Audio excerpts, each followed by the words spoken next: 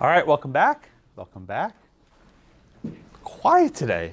You guys are very quiet. I need to make a correction. So I messed up last time. I got the facts of the Cosby case wrong. I did.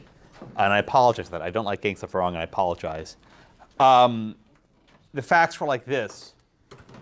A woman accused Bill Cosby of raping her 40 years ago. In response, Cosby's lawyer leaked a letter that was defamatory of her. In other words, Cosby defamed the accuser. She then sued Cosby for defamation. The court dismissed the suit because even though she wasn't famous, she thrust herself into the forefront of a public controversy. Therefore, she was deemed a public figure, a limited purpose public figure, and she had to show that Cosby acted with actual malice, which she would not be able to show. So I remember I was talking about the victim. I had it in my head and I flipped it. I don't know why. So you were actually asking me about that, so I apologize. So it was actually, the suit was against the victim and not Cosby himself. So this is an instance where a person thrusted herself apparently into the public eye by making this accusation against Cosby. And by virtue of doing so, she became a limited public figure. And it became harder for her to bring a defamation claim as a result. So the optics are all over the place. Basically, Justice Thomas is writing an opinion to make it easier to sue Bill Cosby for sexual assault. I mean, you can write a thesis about that one, but it's the exact opposite way to say in class. So I apologize for that. It's okay. Okay, no, I try to get stuff right. I don't like when I get stuff wrong. It makes me very upset. I try very hard, and I screwed that one up, so I'm sorry. Okay. Yeah, Whit. Do you want to not touch on that, or can we ask questions? Of course, yeah, whatever you want. I was just curious because Justice Thomas didn't really touch on why the lower court determined that just making that accusation would thrust yourself into the public forum. And I didn't know if you kind of had any insight on that. Yeah, it's a good question.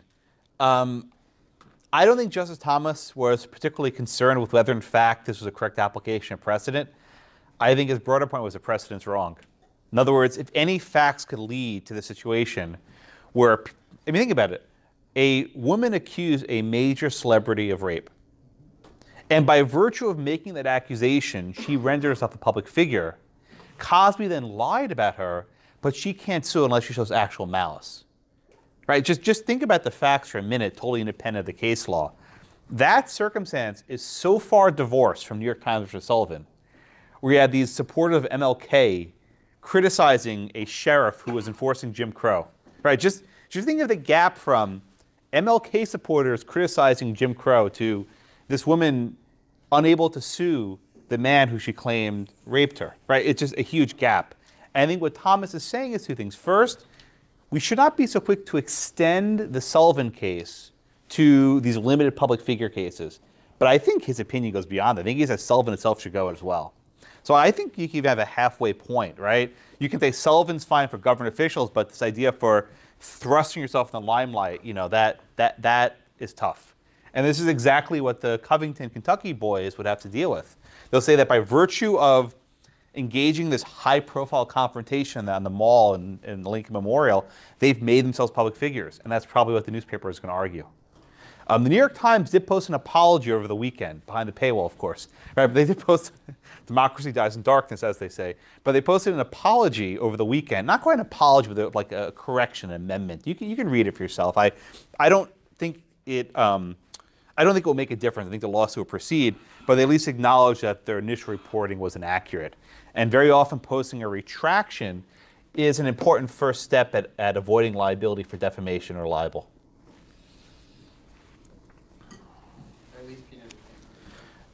I think that's a good point, yeah. I think at a minimum it reduces their hook for damages, maybe for punitives. But I think they're still going to argue that the boys became limited public figures in the same way that the Cosby accuser was. Yeah, John, then Evan?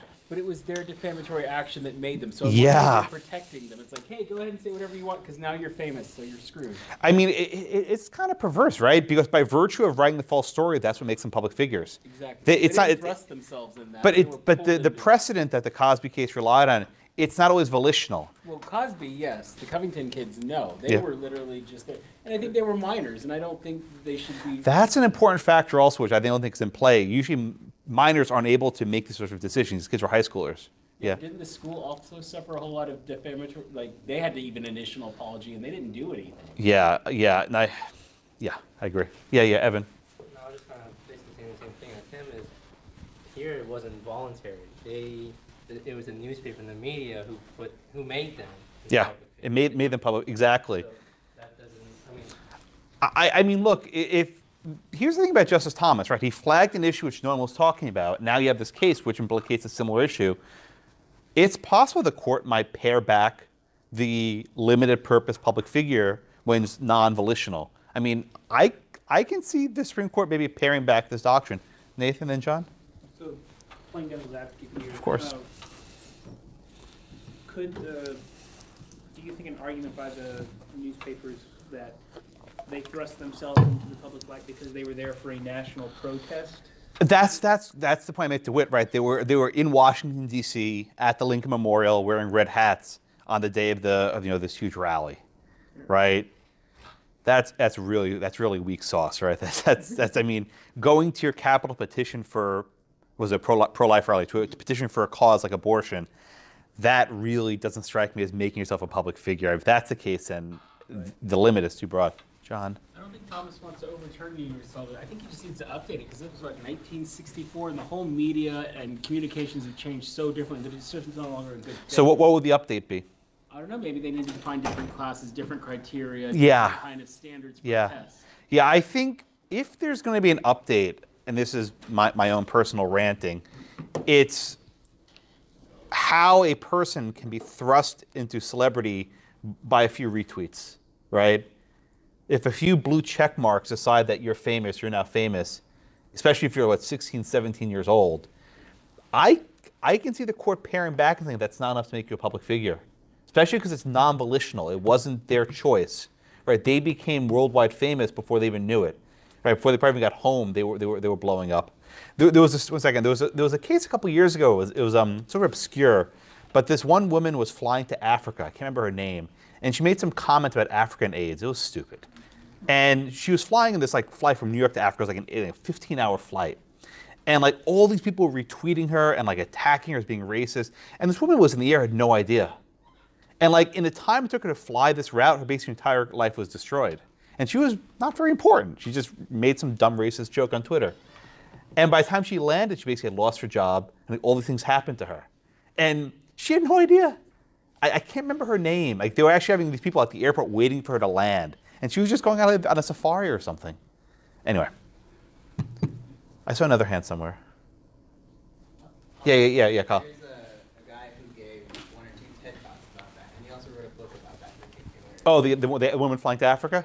Yeah. I can't remember her name. I don't know her name either. Just someone Google it. I can't remember her name. It was a hashtag waiting for her name to land. I can't remember what the hashtag was. And remember? Justine Sacco. Thank you very much. Yeah, exactly. And I remember watching this live. People were tracking her flight, and this woman had no Wi-Fi. She had no idea. So the point I'm trying to make is you have no idea that you're becoming a public figure. It's completely outside your control. And let me tell you something. Had she tried to sue one of those tweeters for defamation under this Cosby precedent, I think she's a public figure. And she didn't even know about it. She had no idea that she became a public figure, and all those defamatory statements about her, I think, were non-actionable unless you have actual malice. Gabe? Yeah, it was a comment about her getting AIDS. What was it? Yeah. AIDS? Yeah, that was a comment. It was a pretty terrible tweet. I think he said something about just kidding, I'm white at the end. Oh, that was it. That's what- It was, the- look, it was That was the butt of the joke. Haha, I'm white. karma. Can't get AIDS. Can't get karma. Whatever, you guys can judge the tweet. My only point is, could she have sued someone for defaming her? I think the answer is no. Probably not. I think she became a public figure and she didn't even know it. She was in the air, she had no idea.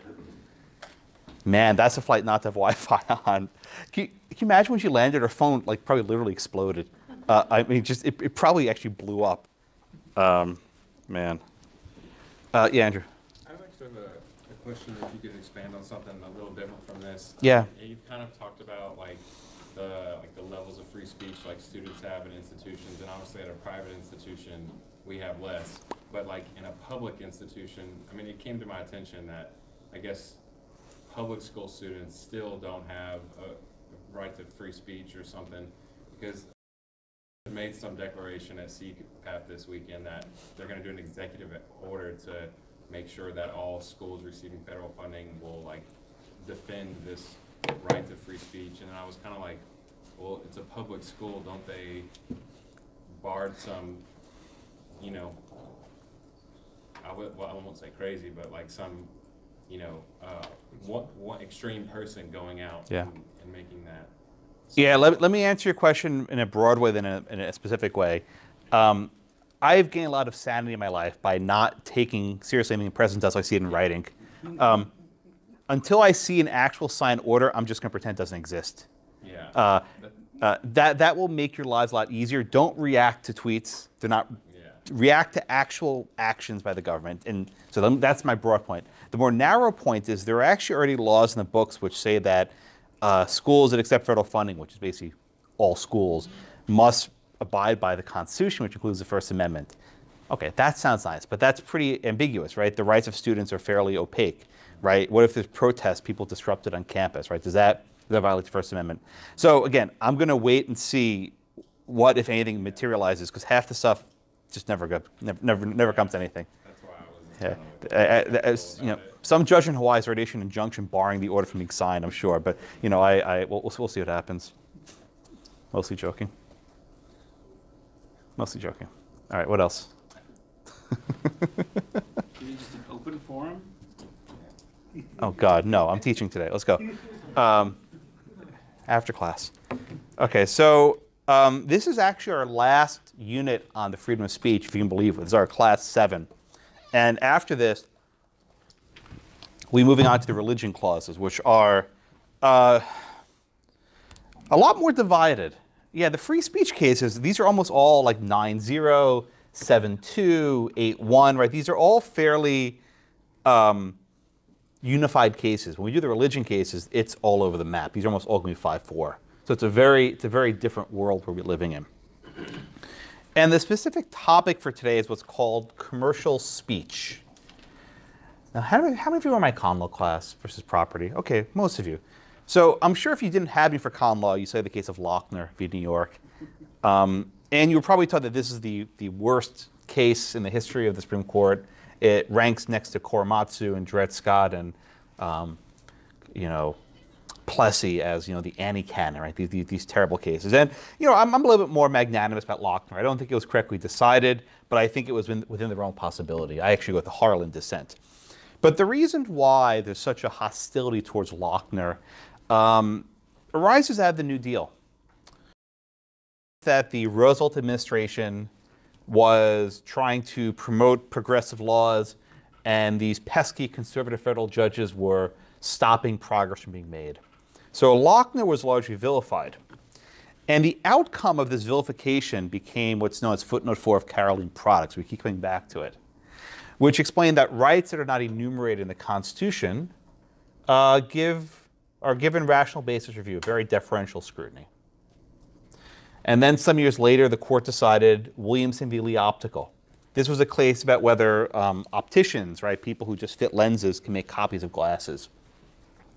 And the Supreme Court there said the state can ban it, right? With economic regulations, that's for the democratic process. And so long as the government has some sort of conceivable basis why this rule is needed, they can enact it. So traditionally, economic regulations were reviewed really deferentially, and the court wasn't here to second guess it. You see that approach in Justice Rehnquist's dissent in the Virginia pharmacy case. He was very livid. He was Lochner, right? You know, Marshall. He's very up on Lochner. But what's the difference between an economic regulation of, say, hours how many hours you can work, or an economic regulation of prices, how much can you charge a person per hour to work, versus an economic regulation of advertisements, right? Think about it. The government says you can only pay this worker no less than $5 an hour. That's fine, right? The court said that that's a valid regulation of the economy. The government says that you cannot publish how much you're paying this employee, or you cannot advertise how much you're paying her. Oh no, that's not okay. Wait a minute. Why is there even a difference, right? And I think Justice Breyer's dissent in NIFLA, which I assign at the end, crystallizes this. His point is, what's the difference? Everything is speech.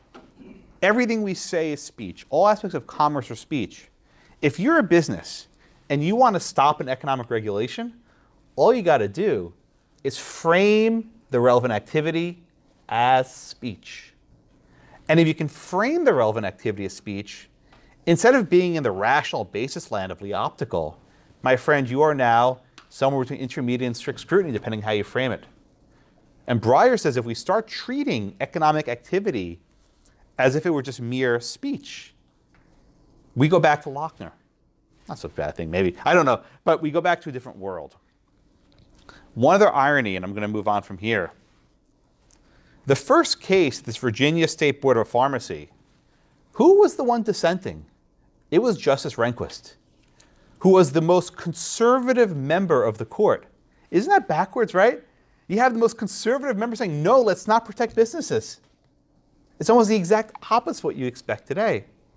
And who brought this case? A guy named Alan Morrison, who was partners with Ralph Nader, if that name rings a bell, right?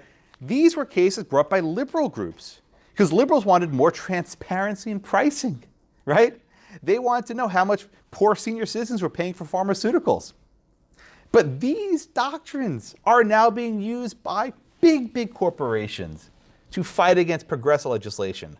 So basically everything's all over the frickin' place here, right? This is a topsy-turvy topic. Ooh, that was good. This is a topsy-turvy topic that resists normal characterization. So we start with Virginia Pharmacy, then we go to the Central Hudson test, and they give you the Lori Lard tobacco case, which gives you some applications of Central Hudson. And then we go to the more recent cases like Mattel and NIFLA, where it's the conservatives on the court who are wielding this sort of scrutiny to set aside economic regulations under the umbrella of speech. All right, I'll make one last point and I'll start calling on people. I don't know what the vitality is of the commercial speech doctrine today. If you look at the NIFLA case, it doesn't even really mention the Central Hudson factors. It just doesn't really care. And in Mattel v. Tam, the court sometimes just brushes it aside. So yeah, whatever, we apply it towards the end.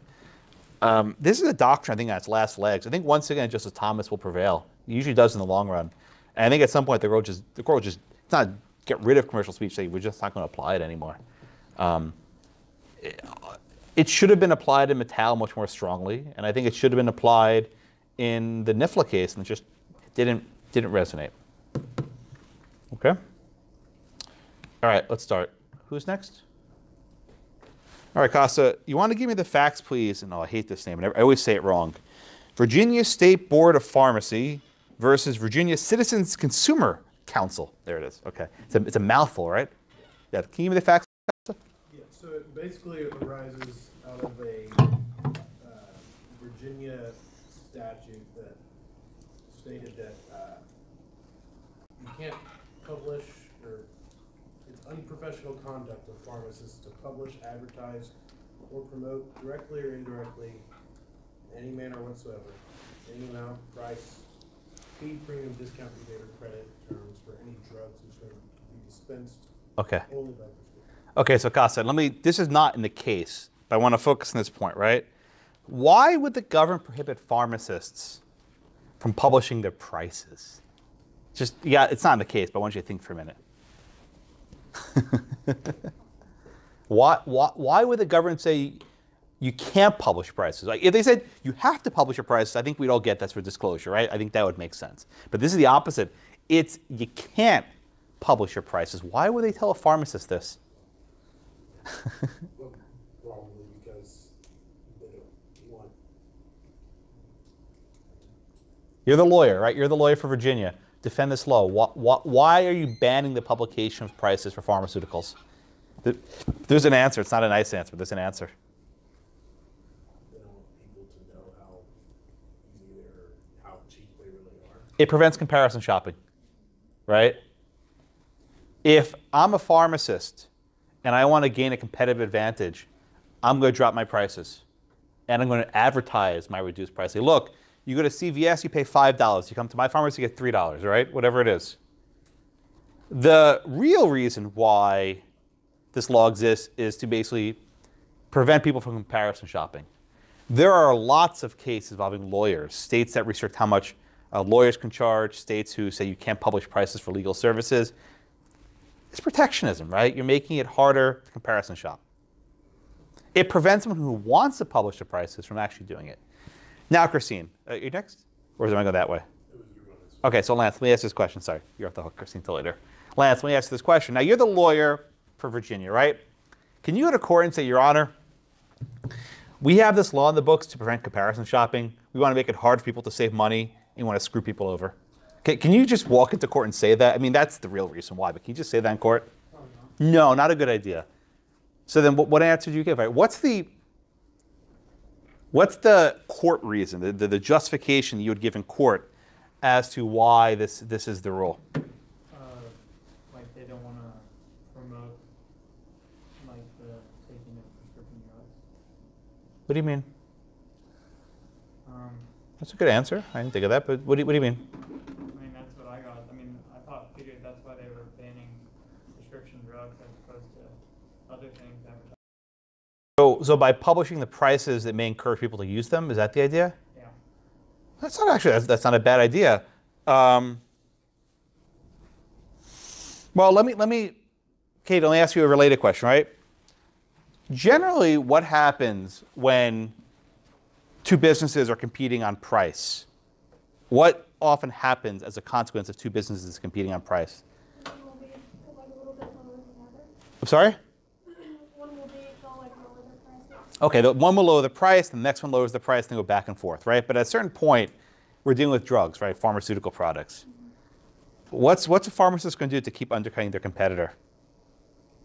What might they do? What might they be tempted to do? I mean, I guess you could like Just say it. illegal things like sell different things that Cut corners. Yeah. I think you're right.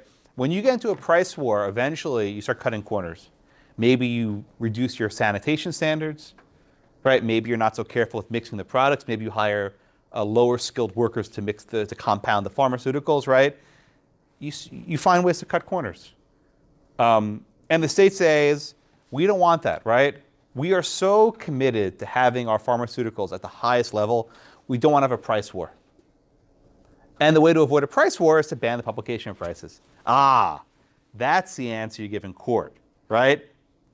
And this is what happened in a lot of lawyer cases. A lot of states make it, or at least made it a crime for a lawyer to publish his rates.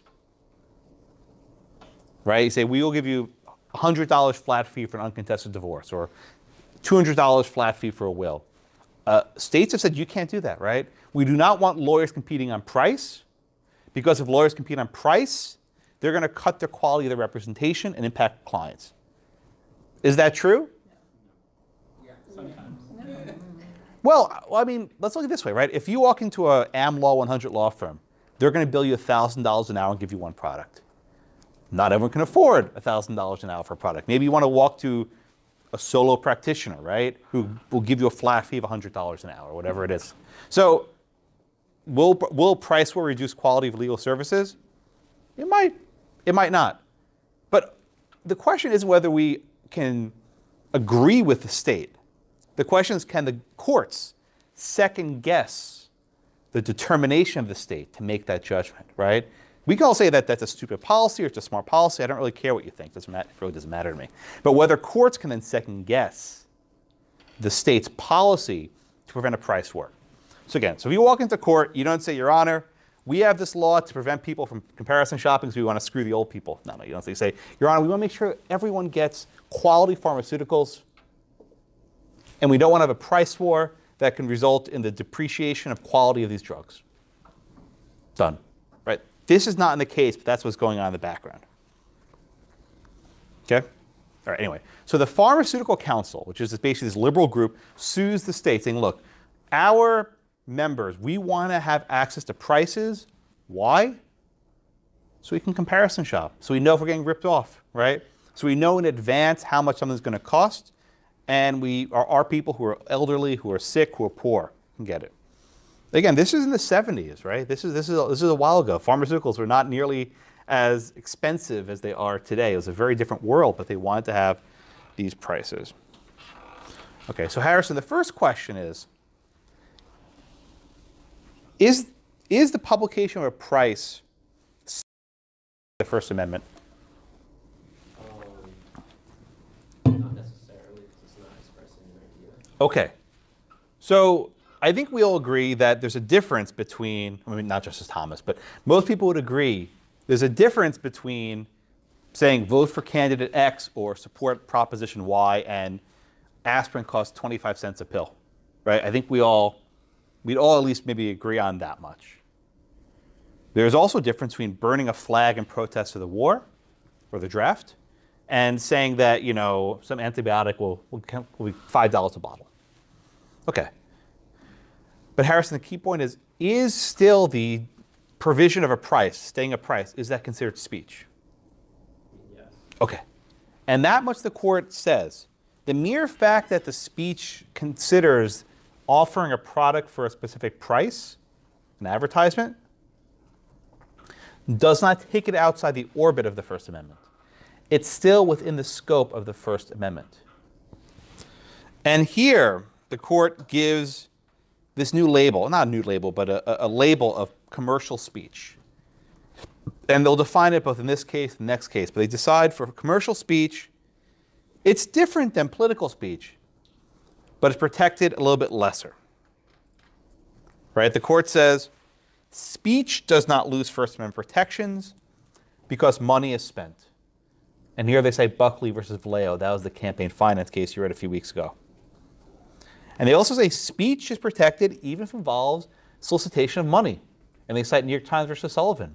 Remember, heed the rising voices, right? And there's a little cutout in the corner. They want you to mail in money for MLK. So the mere fact that money is being spent and involves solicitations, they say still makes it protected. Okay? Now, Carlo, why should the First Amendment protect sharing prices, right? What value does an advertisement of prices give to society, right? Why is this something that society ought to protect? Well, it benefits society as a whole because then they're able to do their homework before Bingo. they spend money.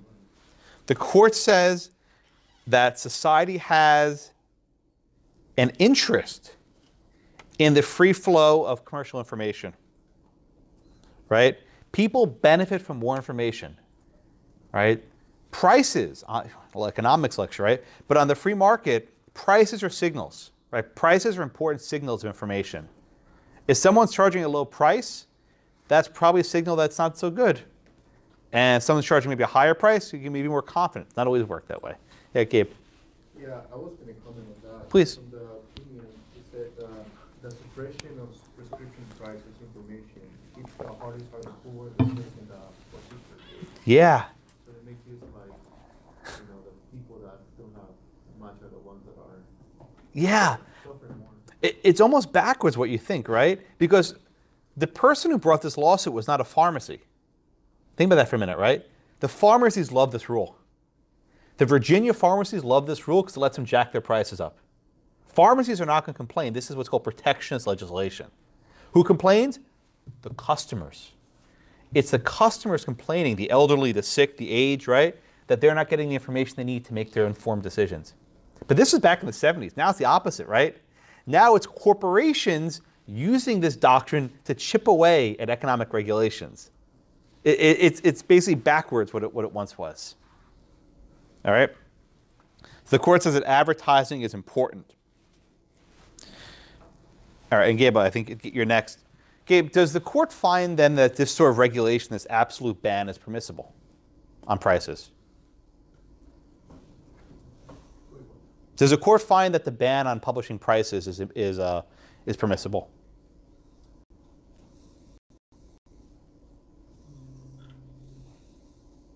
Does the court uphold the Virginia law?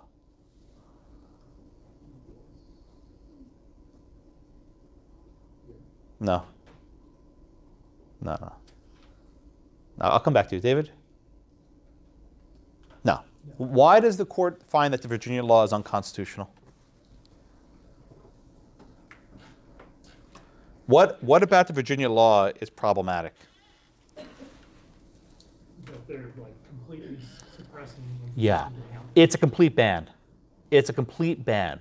The court says that you might be able to regulate the time, place, and manner of speech. So imagine the government said that, you know, if you publish, you can publish prices, you know, but you have to use a certain font size so it's legible, right? Or you have to publish your prices, you know, once a quarter so that people can research them in advance, right? Regulations of the manner and the time in which you make this information public is fine. But this is an outright ban, and it's not permissible. Therefore, they don't give a test. That comes in the next case. We'll do that in a few minutes. But in this case, at least, Virginia law is unconstitutional. So any questions in the majority in Virginia pharmacy? Gabe, I'll come back to you. Walk me through the Rehnquist dissent. He's really mad here. He's hopping mad. I mean, this is also what 76? Rehnquist was on the bench maybe 1 or 2 years. I think he still had his mutton chops at this point. Yeah, he grew these mutton chops in the 70s. It's hilarious. You know. By the way, he had this one line about smoking and drinking and prescription drugs. The dude was a chain smoker, and he was hooked on prescription drugs. He had some sort of back procedure, and basically the doctors gave him this heavy dosage of basically opiates, right? This really heavy dosage, and he had to basically not quite rehab, but basically rehab, check himself in. He was totally addicted. So this is just a little bit of hindsight. But yeah, Gabe, just walk me through the Rehnquist dissent. Yeah, so he doesn't believe the First Amendment. Basically, it will be an open door policy towards commercial advertising. Mm-hmm. He also talked about the liquor, cigarettes, kind of like what you were saying. Yeah. He said that the court has overruled legislative determination about advertisement and should not be allowed. Yeah, exactly. Yeah, for Rehnquist, this is basically Lochner, right? That the court should not be intervening and second-guessing the judgment of the Virginia legislature. If they've decided that they want to preserve quality in pharmaceuticals by banning the prices, then that's their decision. The mere fact that you're shrouding your challenge in the First Amendment doesn't let you get around the 14th due process clause, although they're all due process clause cases anyway, right? That this is not a backdoor to go into Lochner.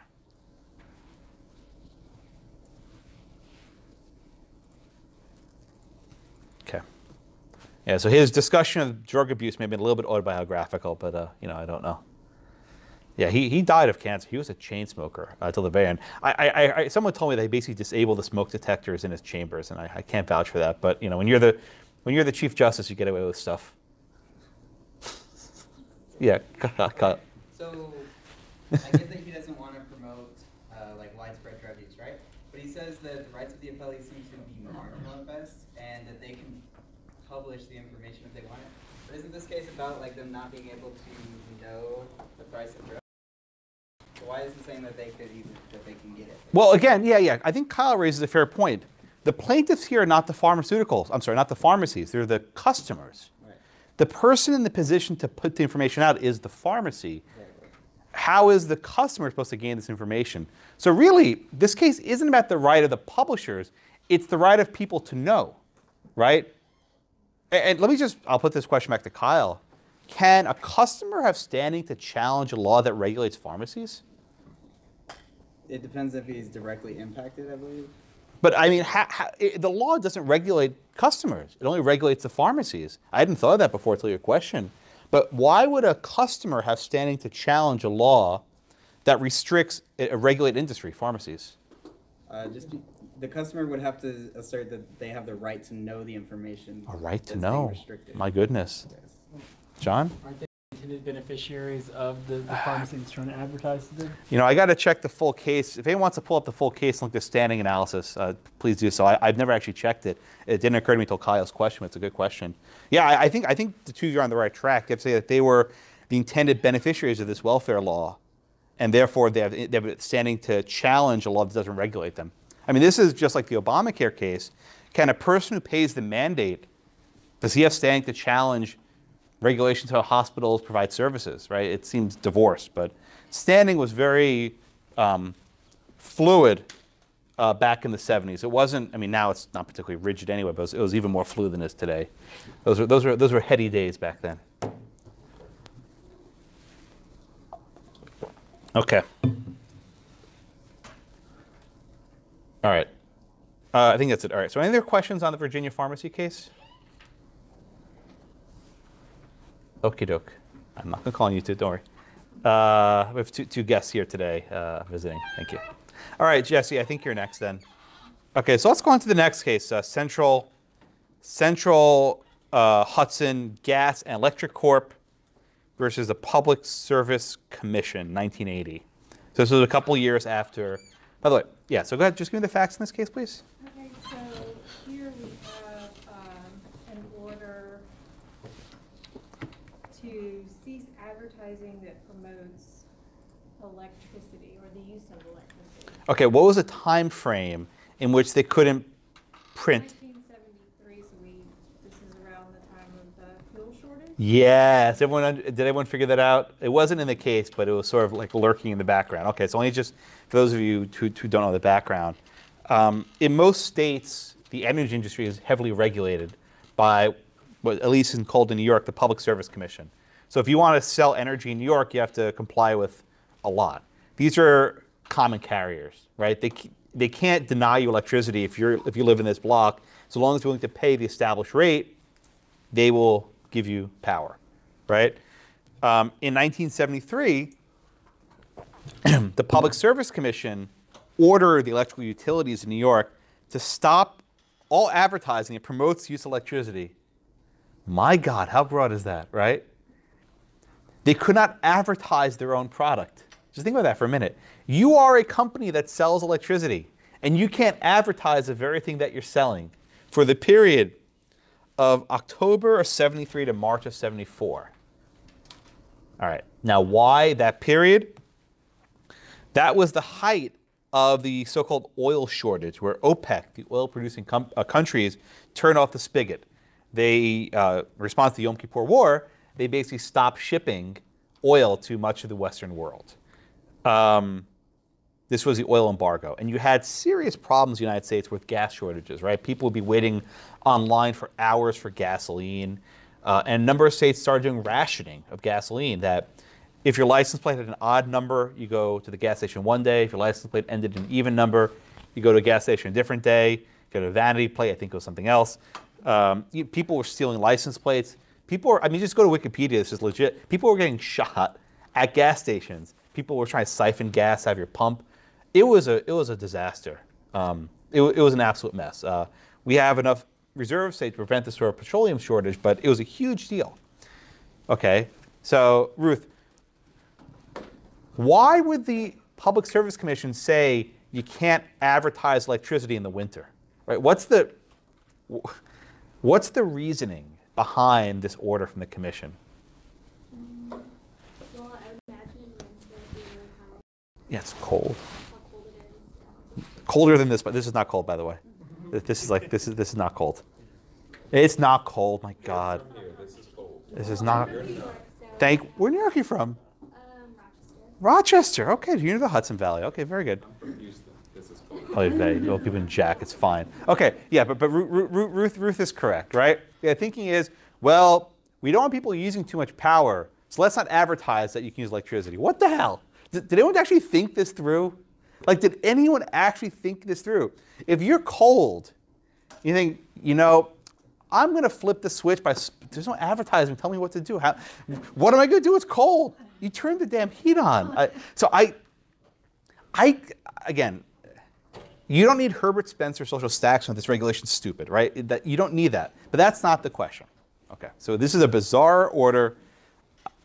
Oh, by the way, the oil crisis was in '73. This case was decided in 1980.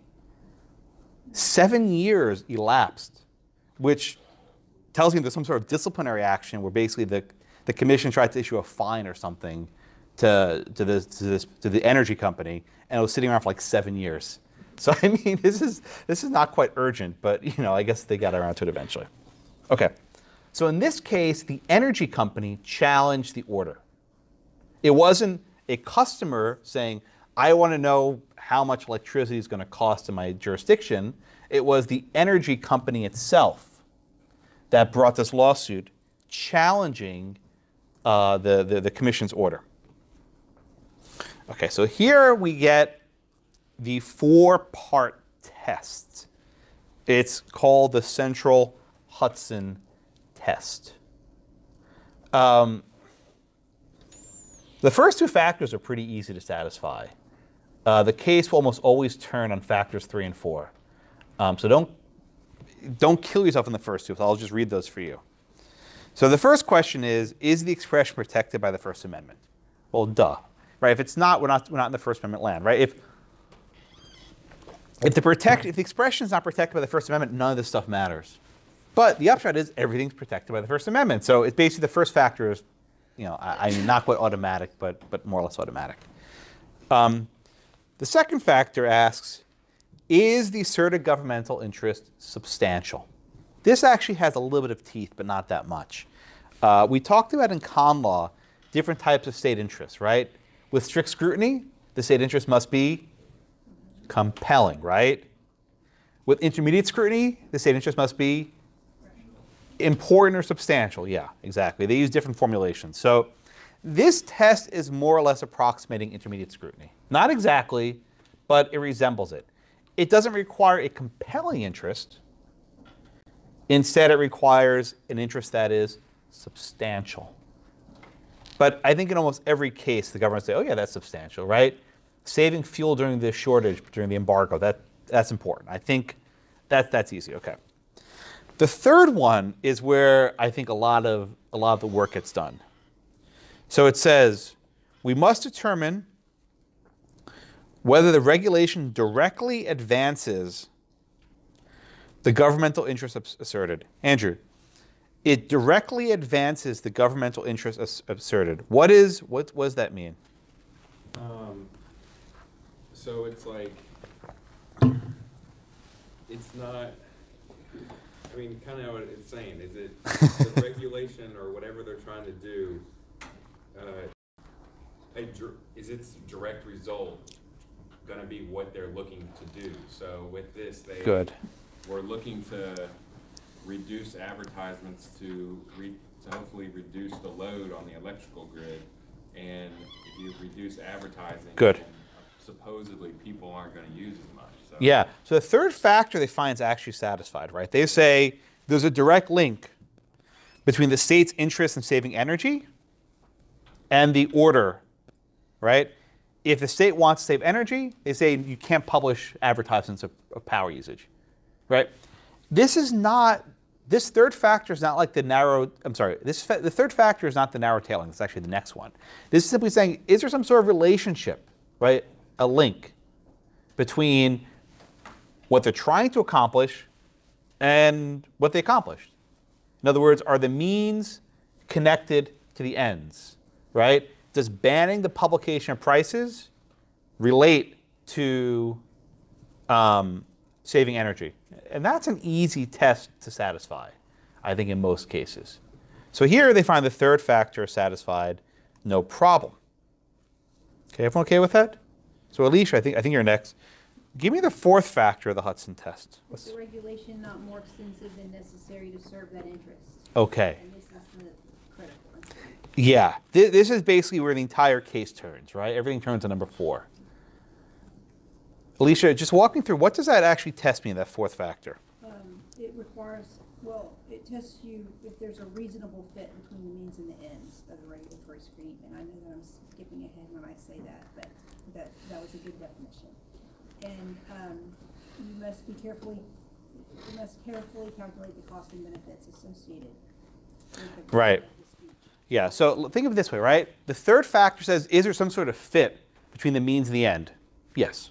The fourth factor is, but is that fit reasonable? So really, factors 3 and 4 are pretty, they overlap, don't they? I mean, there's a lot of overlap, I think, between 3 and 4, which is why I hate these 4 factors tests, right? The first 2 factors are always satisfied, and 3 and 4 are basically the same thing. So really, the entire thing is, does this pass intermediate scrutiny? Right? It boils down to, does this pass intermediate scrutiny, right? Is there a reasonable fit between what they're doing and what they're trying to accomplish? Right? And then, Carl, is there a reasonable fit in this case? Not in this case. No, sir. Why not? This is overbroad. Yes. Yeah. Applies to any electricity, it's kind of washing. Yeah, there's not sufficient narrow tailoring, right? If you want to think of it in terms of that language, right? That what they're trying to do is save energy, and they're using this holy cow broad ban of all possible advertisements. There's not an adequate fit between the means and the end. It's overbroad, way too broad. Okay? The court says the energy conservation rationale by itself cannot justify suppressing information about how to maybe save electricity, or about how to use, I don't know, solar power. It didn't obviously even exist back then, but just other things that aren't using as much hydrocarbons. President Carter, one of his first initiatives was to put solar panels in the roof, and then President Reagan took them off in a couple of years. That was one of the first things he did. But yeah, I mean, there's not an adequate fit between the means and the ends. So therefore, the New York Public Service Commission, the order itself was unconstitutional. All right, so any questions in the majority on Justice Lewis Powell? He was the same Justice Powell who wrote Bakke, the affirmative action case. I think it's the other case because you might have studied. Anything else from the majority? Dyer, I think, yeah. Rehnquist is also very hopping mad here. He seems to be very, he has something in his craw about this. What's Rehnquist talking about here?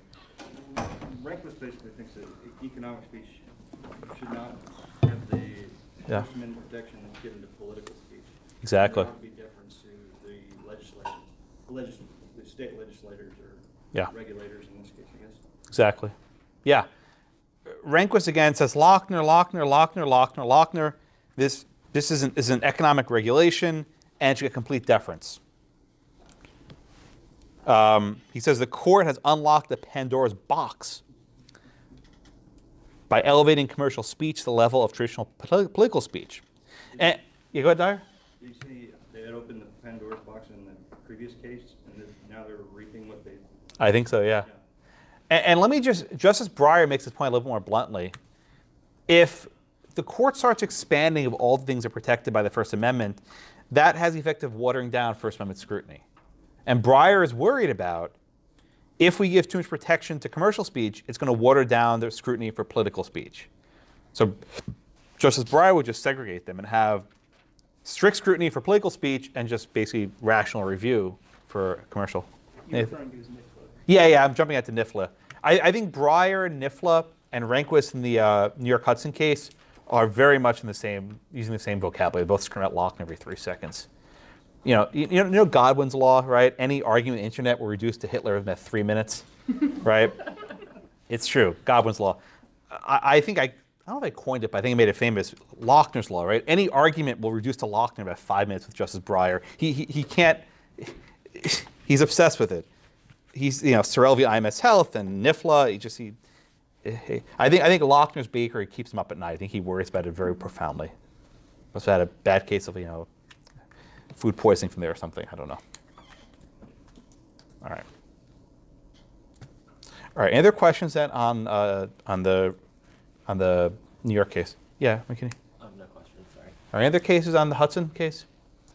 The court, the Central Hudson case, shall we say, inconsistently, and sometimes they apply it, like in the Lori Lard case, and sometimes just don't even mention it, like in NIFLA. Okay. Anything else? Yeah, Carla. Yeah, I glanced real quick at the Virginia state, and it looked like their standing was based upon not just freedom to speak, but the freedom to receive the information. That's what I figured. Yeah, there's generally a freedom to receive information. So I guess they argue that by restricting the pharmacists from publishing information, they were denied information. That makes sense. Thank you for checking. It's always helpful when people do that. And by the way, Alan Morrison, he's a professor at GW. He's actually a very good lawyer. He's a friend of mine. I very much like him. But he's about as progressive as they come, but the cases he argued in the 70s have basically given rise to this huge commercial speech doctrine. Not his original intent, as they say. Things have unintended consequences when you make arguments in the Supreme Court. All right, anything else on, yeah, Dyer? In this case, or I'm not exactly familiar with the regulations on electric providers at the time in New York, but weren't they they were very heavily regulated. So why wasn't this more of a license to use the public utility grid, kind of the way they issue licenses for public broadcasting of television? Well, that's what they argue. So think about it this way, right? The government passes a law and they say, power company, you can only charge, 5 cents per kilowatt hour. Yeah. Fine. They say, you can't advertise what you're charging. That's not okay. So it's almost strange, right? They can regulate the price that they're charging, but they can't ban them from publishing their price. It's almost backwards, right? This I think, is why Breyer gets so agitated. Depending how you frame the challenge, it's either a 14th Amendment substantive due process case, which is basically a rational basis review, or it's an intermediate scrutiny Central Hudson case, depending how you frame the regulation. Right? You can tell them to do whatever they want, but you can't tell them what to say. Yeah, David. I mean, but isn't it kind of ridiculous? Because Yeah. you can't buy electricity from anybody else, so it's not like you have a choice. And like you said, I mean, the electricity price, because you have no other choice where to buy it, is not going to affect like your coal. Yes, you're going to turn the heat on. Yes. Yeah. Well, people who are, I mean, it's not trivial. If you don't have money, you may not turn the heat on, right? I mean, maybe at the margin there is someone who says, well, maybe power is too expensive. I'm going to turn it off. I mean, it's possible. Carlo. Well, I kind of think about I don't know how competitive they were in New York at this time, but like here in Houston, you drive around and you see there was no competition. You had one. It was monopoly. In each geographic area, there was one provider who had a monopoly. It was a public provider. Yeah, I mean the Houston market. I mean, my God, it's like 30 different companies that sell electricity. They're all basically the same source, right? It's just they just package a little bit differently. That's all after deregulation about 2000. Yeah, it's all fairly new. But in New York, you had. I had Con Ed. That was a power company, Con Edison, right? They were remember about a month ago, there was a power plant in New York. There's a blue-green light in the sky. That's Con Ed. That's who did power. Yeah, Golda? How does the Central Hudson case fulfill the third, I guess, question? It says it has to directly advance the government's interest, but it seems to be a very convoluted way to get to the interest. And I think you made a good point. The phrase directly there bleeds into the next one, right? So let's go back to the third factor, right? The court says there is an immediate connection between advertising and demand for electricity. Is immediate connection the same as directly advancing? It can be. I think if you think of these words, right? Directly advancing, and immediate, I think directly is much tougher. If you think of, thinking torts, right? Proximate cause versus like the direct cause, right? I think of immediate connections like, proximate maybe, right? But the direct cause is this was the primary mover. So I think Golda, your point is Golda. Thank you. I think your point's well taken, right? That it's not even clear if the third factor is satisfied here because there's such a bizarre gap between regulating the price and reducing grid usage, right? There's a huge attenuation there, I think. Good point. How direct would the, correlation have to be? This seems to be, they stop advertising, people might lower their electricity use, but not necessarily. It might be as a result of other factors. And then wouldn't direct use just be that you can't use electricity between the hours of, let's say, 5 a.m. and 6 p.m.? Yeah, I think this is a question of how tight the fit has to be, right? With intermediate scrutiny, it doesn't have to be perfect, but it's got to be close enough. Here they find, again, the third factor satisfied, but yeah, 3 and 4 are pretty closely related. I think you can't really ask about the direct fit without asking whether it's narrowly tailored. I think those are basically the same question. And in fact, when I taught many of you Common Law 2, Common Law 2, the fit and the tailoring were the same question. They're one and the same. Very good question. Thank you. I'm sorry? I was going to say, I don't see an immediate connection between advertising and. I don't see it either. It's pretty thin. I don't see that. It's pretty far apart, I should say. Anything else in Central Hudson? Yeah, Colby. So if they had regulated this, like some states regulate water shortages, may have been, it would have passed. Or what about these water shortages where you're only allowed to use water for a certain period of time? If New York had created a statute where they were only allowed to, like what she said, use electricity during a certain period of time, that would have... That'd be fine, but they can't ban you from speaking about it. Okay. Right? I think this is David's question a minute ago, right? They can tell you you can't use water at certain times of the month if it's a drought, but they can't prevent you from talking about when you're using water. Right? It's strange. They have the greater power to regulate your use of water, but they lack the lesser power for you to talk about your use of water. Everyone just get what I'm saying, right? They can regulate what you're doing, but not what you're saying, which is a much better. You don't have water, right? You're thirsty.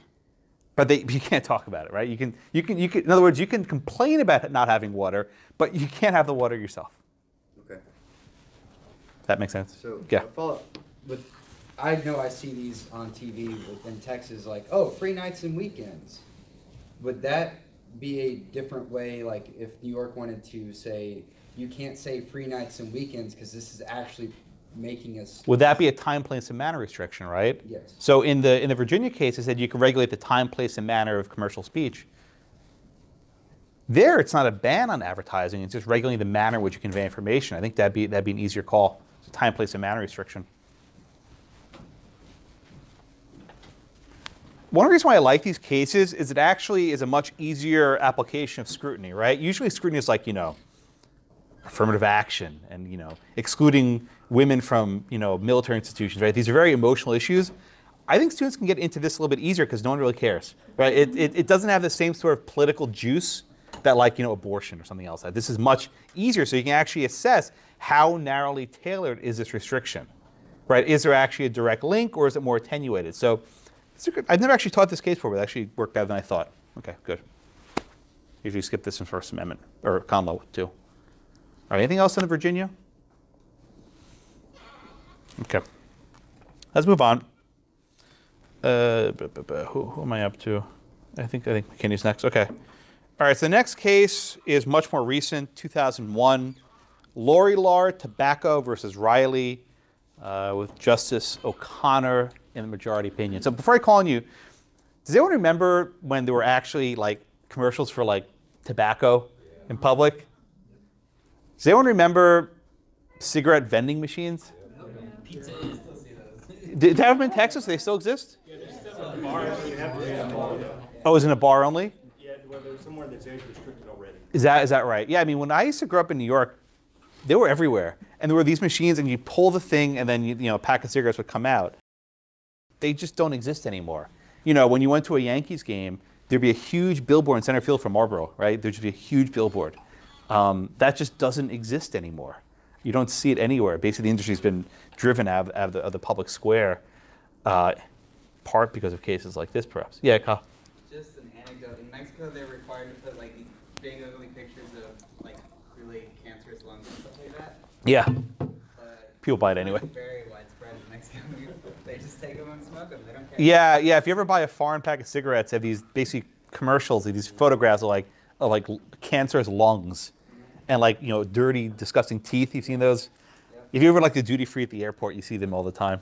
Yeah. I was gonna say, I know tobacco companies used to do a lot of advertising in auto racing, Yeah, yeah, the Winston Cup, right? Yeah. In one, specifically in Formula One, Mark is a huge sponsor of the Ferrari team. But when they come to the U.S. Grand Prix, they get a smaller logo just for the U.S. Grand Prix. And I remember last year, it actually caused a little bit of a little stir in the reporters about it, but it's they'll use they now use like an alternative one that is one of their e-cigarette brands. Oh, Juul or something, yeah. Yeah, I mean, there's a huge thing with the vaping now. That's a huge issue right now, whether it can be banned for minors, but beyond my scope. Okay, Bikini, want to run me through the facts? What did Massachusetts do here? They did a few different things here. So they were regulating tobacco commercials in the outdoor and indoor. Okay, good. So I want to discuss them separately. So first, let's do the outdoor, right? McKinney, what were the outdoor regulations that they had in Massachusetts? So I'm pretty sure they didn't want it near like school zones or. How far away? They wanted it. I don't remember the exact number, but they didn't want it near school zones. They wanted it like to keep it in the inner cities and then keep the billboards at a certain height. Right, right. So the law banned outdoor advertisements of cigarettes within 1,000 feet of a school or playground. You often see in law where the government says you can't have this within 1,000 feet of a school or playground. Let me tell you a story. When I was clerking in Western, I think I told you this in property actually. When I was clerking in Western Pennsylvania, a nearby town wanted to open up a methadone clinic. You know what that is? It's basically a treatment for opiate addiction, right? It's a synthetic product, helps people with addiction. This was before the opiate thing blew up. This was in the early 2000s. So a group wants to open up a clinic inside this town in Pennsylvania, and the town flips out, saying, "No, you can't open it here," right? And finally, they passed a law saying that you can't build a methadone clinic within 1,000 feet of a school or a park or a playground, right? Okay, so they actually find something out in the industrial park, right? Town. It's not near any school. It's not near a playground. This is in a small town, Pennsylvania, but it's all the way out in the sticks, right? Know what the city does? There was a little strip of grass in front of the clinic. They designated that a park, so they couldn't open up the clinic. So whenever you see you can't live within 1,000 feet, it's basically a closet ban. In fact, there are some states that have sex offender laws that say that if you're a sex offender, you can't live within 1,000 feet of a school or a park, which sounds great. Yeah, we don't want people living near these things. Well, first of all, they can walk near the school, right? It's stupid, but they just can't live there. But the upshot is they can't live anywhere, right? In Miami, you have these sex offenders living under bridges because it's the only place on the highway not near a school or a park or church, whatever else. These are basically de facto bans on existence, right? They can live under the bridge, basically. That's all they can live. So I think the numbers in this case reflected that basically in Massachusetts, 90-something% of the area you can't have any advertisements in. And indeed with the outdoor bans, if you have a display in your window and it can be seen outside, that's an outdoor ban. So it's not even just billboard. It's actually like any visual thing anywhere in the state of Massachusetts, or at least in the big cities. Okay? That's the outdoor policy. Nathan, what about the indoor policy? This one's a little bit funny. This one. Yeah, I chuckle when I read it every time. So it referred to posters that you see on walls and stuff, something like that, and they had to be placed How high? 5 feet, Yeah, at least it is, 5 yeah. feet. Yeah, something like that. Up above, so kids could look at them at eye level. Like this? John, you're shaking your head. I laugh about that, but supermarkets pay millions just for that kind of placement and to put things there. Yeah. So there is actually a psychology behind it. So I That- actually agreed with that one. Oh, really? Yeah. Oh, okay. Well, Like Hunt's Ketchup pays millions for HEB to put it on that shelf. and not Heinz. And not any higher or any lower. That kind of, it goes in. Okay, well, I'll take the friendly amendment. Yeah, Kyle. So I just want to put a counterpoint.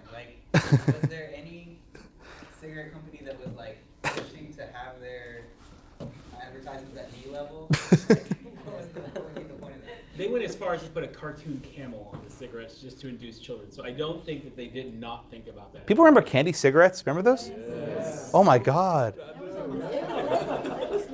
Those were good. You was yeah.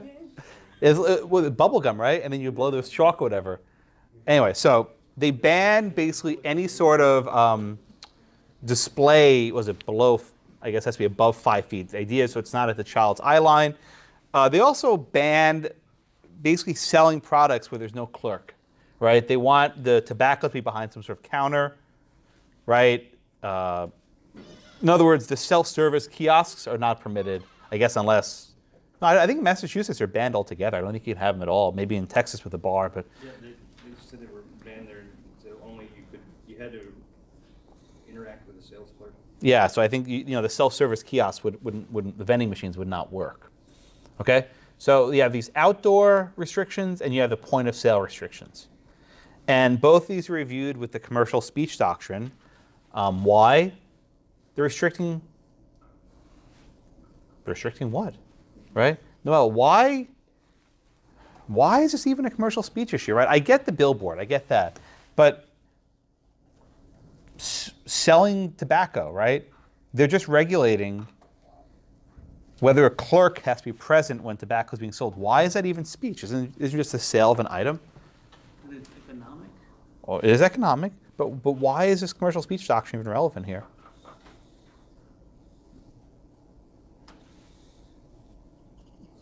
Now let me ask the question this way, right? This law effectively bans self-service vending machines for tobacco, right? Does that violate the First Amendment?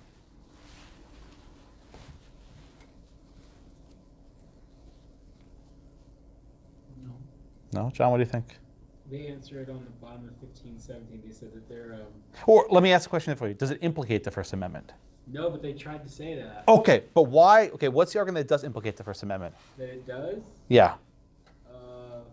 Think about it just for a second. Oh, each brand is cigar is unique and customers usually sought to handle that. The little vending machines convey information, right?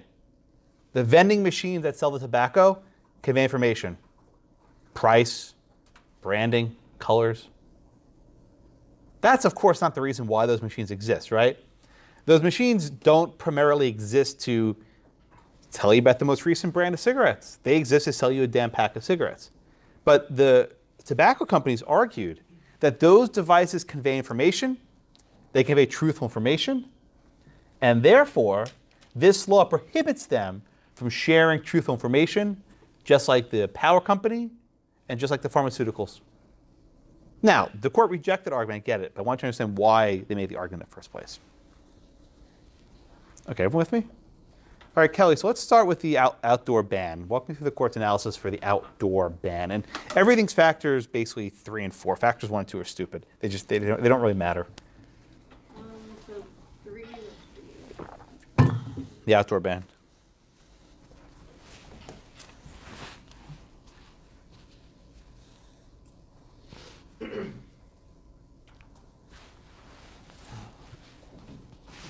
Directly advancing,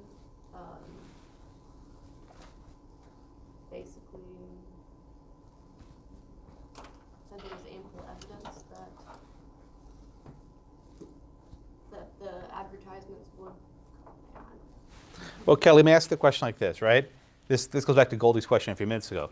Is there a link between banning advertisement of tobacco and children using tobacco? Yes. Yeah, there's a link.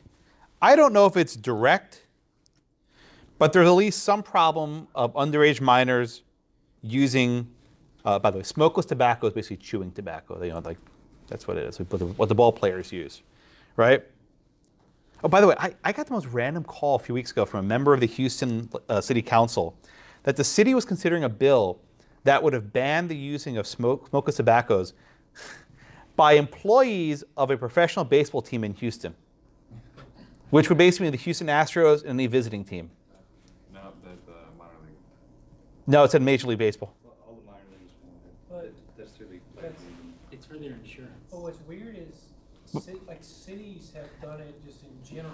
Yes, but this law only applied, the bill got killed because Major League Baseball flipped out, right? Because it conflicts with the collective bargaining. But this law only applied to employees of Major League Baseball teams, even in their staff and like their people working the ballpark for concessions, whatever.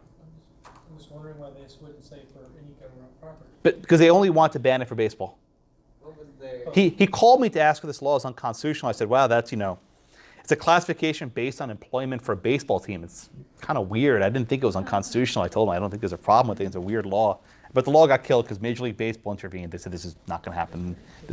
There's a lot of the cities that have that, and so like San Francisco. A general ban might be permissible, but this was targeted at one class of employees.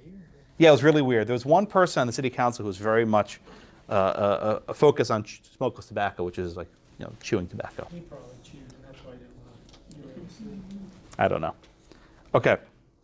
Anyway, but the court says it's factors 3 satisfied. There's enough of a link. But the fourth factor, JC, tell me about the fourth factor of the outdoor ban. It's a no-go. No-go, good. Why no? Why no-go? Because it is far too broad. Far too broad, yeah. Tell me more. Oh. Basically, he couldn't prove that it was narrowly tailored. Bingo. Presenting the Bingo. That's the key, right? The fourth factor is asking about how narrow is it tailored. And this is a really broad ban. Not broadband, but a broad ban, right? It sweeps in a lot of communications in virtually every corner of the city. It prohibits a substantial portion of major metropolitan areas. And also it bans advertisements that might be viewed from inside a store window.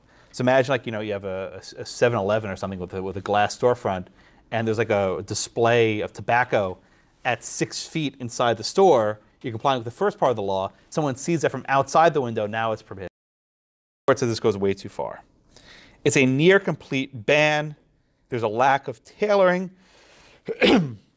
Excuse me. And the range of communication is unduly broad. Now, yeah. So,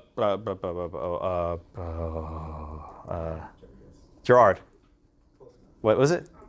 Gerald. Oh, I was one letter off. Gerald. You're testing me now. Gerald. One letter off. I have a friend named Gerard. One less thing to think about. Was that? We like that better. We like that better. Gerard? Gerard. Gerardo. Sorry, Gerard. And his name's not even McKinney. That's his last name. I was calling him that for the entire semester, and I figured it out. Anyway, so Gerald, what might be a more narrowly tailored version of this law that Massachusetts could enact? That if you want to advertise tobacco outside, what might be a more narrowly tailored version of what the state could mandate? Probably limiting the area in which you would ban the advertisement. Because the problem here was, because it was so broad, you could have it. What would be a more narrowly tailored approach? Give me an example. Maybe limiting, I guess limiting advertisements to just, maybe like stores within a few feet, or maybe just inside the actual locations where you would. Okay, so don't do an outdoor ban, only indoor ban. Right. All right, Cameron, what's another way, perhaps more narrowly tailored way of going about this? You can deal with what kind of advertising is used. Ooh, what do you mean? Because they're talking about how, well, we're trying to protect underage people from smoking, but the advertising for someone costs to be for someone who legally can purchase it. So how do you target ads not at kids?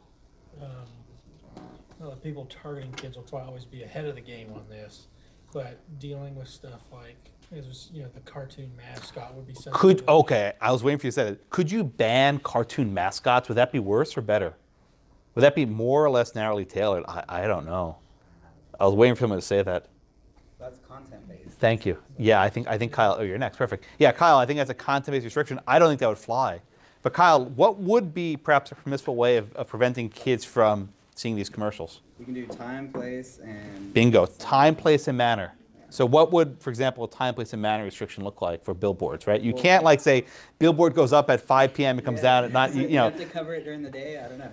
Yeah, you can't do it for a billboard, yeah. And they already have a place restriction, right? So I feel like it's pretty narrowly tailored as far as the 1,000 feet.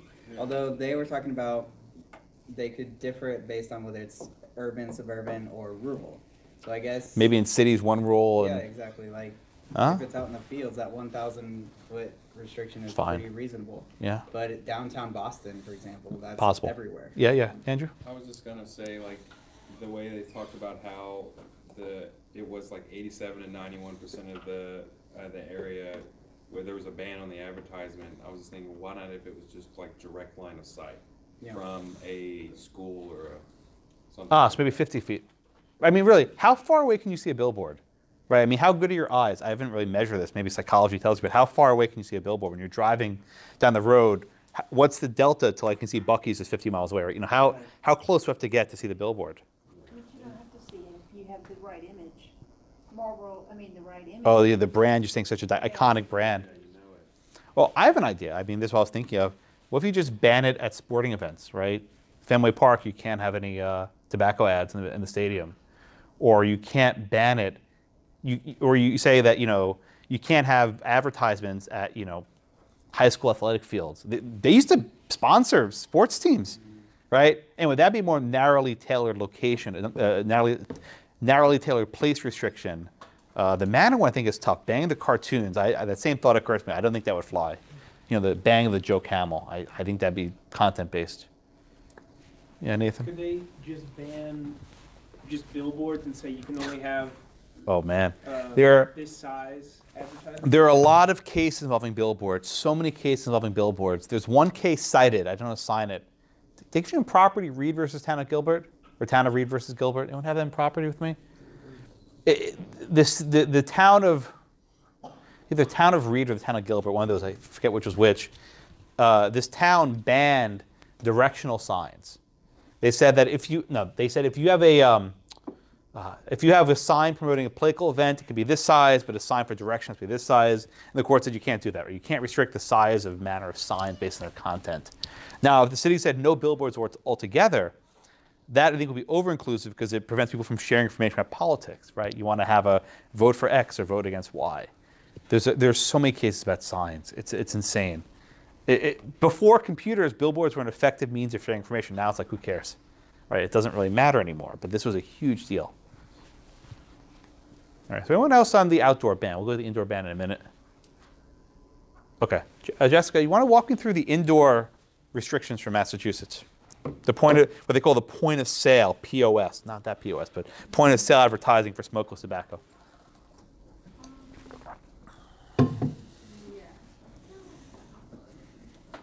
Yeah, they did the outdoor first, and then they did the indoor second.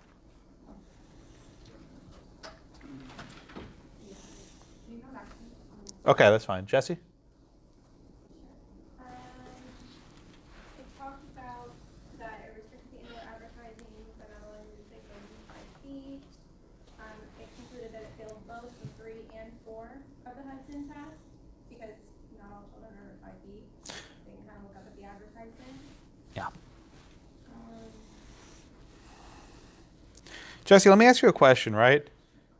Why is the sale of tobacco not conduct? Isn't selling tobacco conduct, and at most wouldn't be governed by O'Brien? I guess you can say you're selling cigarettes to try and convey information about why smoking is awesome, I guess. I don't know. But isn't the act of selling conduct that warrants the O'Brien test? I think what they're, I mean, you mentioned it before, that they're talking about how it's because they're trying to convey information. Good. But I want to just go back to Justice Breyer and NIFLA. This is a regulation of economics. It's saying you can't sell tobacco without a clerk present. They say, aha, we're not challenging the ban on the selling. We're challenging the ban on conveying information without a clerk, right? We want to put up a sign next to our kiosk saying, here's tobacco, it's awesome, and you're not letting us share this information. Depending how you frame the challenge, it's either a 14th Amendment due process challenge, which you're going to lose on, or the Central Hudson Intermediate Scrutiny, which you have a chance of winning on, as they do here. This is why Breyer is so irate. Okay? I don't think Rink was dissenting in this one, so we can check on that. I think he made peace with it, I guess. I don't know. All right, so Jessica, so now walk me through why the indoor one fails the third and fourth factors, please. Start the easiest one, right? The 5-foot rule, right? Why is the 5-foot rule not good? I mean, not all children are under. Yeah. There's some tall kids, right? I mean, I'm sure you remember when you were in elementary school, kids were up at 5 feet already, right? In other words, they're applying pretty, I don't want to say strict scrutiny, it's pretty narrow tailoring, right? I think you could say it's a general matter. Most people under 5 feet tall are also under the age of 18. Not always. It's a stereotype based on height, if you will. But usually, I think I even use height in class as an example of a non-suspect classification, because we all grow up, or not everyone. But here they're saying that the law is not precise enough, that they're not actually accomplishing what they set to accomplish. Kyle. I just thought of this. This would actually, this means is so broad that it would sweep up my stepmom. She's under 4'9", I think. So she would actually have to look up. Oh boy, yeah. Just like the kids, or some of the kids, right? Yeah, like my nephew's almost 6 foot. He's 13. I mean, also you have people in wheelchairs and other disabilities who aren't. So yeah, I mean, the law is pretty, it's pretty broad, right? But maybe John's right. Maybe psychologically having the tobacco to eye level actually makes a huge difference. But the court says, no, we need something a little bit more precise. So the 5-foot rule, they say, is not enough. So and ultimately they say the state has demonstrated an interest in protecting minors from tobacco, but this is not narrowly tailored enough, and it flunks the third and fourth factors of O'Brien. They're the same. I mean, they overlap so heavily, the third and fourth factors. I don't like multi-factor balancing tests, because usually there's one factor that the entire case turns on, and so it's really a one-factor balancing test. It doesn't really matter. I remember once I was clerking at this case, the court actually, there are 8 factors to balance, and at that point there's no actual test. It's completely arbitrary. And Justice Breyer, Lord help him, bless his heart, he loves balancing factors. He loves balancing tests, and he has like these 6 or 7 factor balancing tests that are basically worthless. He wrote one case called Comstock, and he also wrote Whole Woman's Health, which you read in the abortion context last year. With these, here are 8 or 9 factors to consider, which are utterly unhelpful. My one hope for Justice Breyer is he doesn't write any more common law decisions. He makes my job much more difficult. The other ones are fine, but he's bad. Okay. Anything else in the majority in Lori-Lard tobacco? Okay. Justice Kennedy and Scalia concurred in part, and he says that we don't need to decide factor 3 because factor 4 is so easy. And they also express some misgivings about Central Hudson. Right? They don't quite say we got to get rid of it, but they're, saying this is kind of weird, right? This test is kind of stupid. We don't like it. Then we got Whit, I think, go back up top. Did I skip that back? Oh, no, okay, you guys are next. Okay, so Whit, for you for next. Justice Thomas, as usual, is saying burn it all down, right? What does he want to burn down today? Oh, that was such a good setup. Oh, you kill my flow. Yeah, so burn it all down. It doesn't really even. It also fails like even intermediate scrutiny of. No, Justice Thomas. What's Thomas's point, Whit? I'll come back to you, Colby. What's Thomas's point? He said strict scrutiny is appropriate regardless whether it could be the speech itself could be commercial. Yeah. Justice Thomas would abolish any distinction between commercial and non-commercial speech. He would apply strict scrutiny to everything. Again, burn it all down, right? He would get rid of the entire edifice of the commercial speech structure. He says there's no difference between sharing information about a political candidate and sharing information about the price of a particular good. But he makes a point saying that the government always wants to restrict speech because things are dangerous, right? That people might be inspired by totalitarian dogmas and subvert the republic. That they'll be inflamed by racial demagoguery and embrace hatred and bigotry. Or they'll be enticed by cigarette advertising and choose to smoke. One of these things is not like the other, perhaps. But this is standard Thomas fare. He says that the government can't stop us from hearing harmful information, and all information should be reviewed with strict scrutiny. Okay. So I'll just pause here and note, Thomas wrote the majority opinion in NIFLA. He didn't mention commercial speech at all. Like, it didn't come up. And some of you probably noticed that. So the guy who basically said we need to get rid of it in the Lori-Lard case about 15 years later says, we're just not going to talk about it. he didn't have the votes to overrule it. If you notice, it was a 5-member majority and a 4-member concurrence. This is just one thing with Justice Thomas. He does not get many 5-4 cases. He'll get more now because he's actually pretty senior. He's had a few, but he's very bad at holding a majority together because he likes going his own way. Right? Usually, to hold a majority opinion, you have to sort of make compromises, and just Thomas doesn't do that. So basically, I think what happened is Chief Justice Roberts gave this to Thomas, and he wrote this broad opinion. They're like, whoa, not that far, buddy. So Kennedy wrote this concurring opinion, in which they all joined. So basically, everyone joined it but Thomas. So anyway, that just Justice Thomas does not get many 5-4s because he likes going his own way. This is one of the only Thomas majorities that we've ever seen, I think. Yeah, I've counted. I think there's 1 or 2 in your book. He's now the second most senior justice after Roberts. So if Roberts is ever not in the majority, that means Thomas gets to assign it, which means he can either give it to himself or give it to someone else. So in theory, Thomas might give himself some more 5-4s because Kennedy's gone.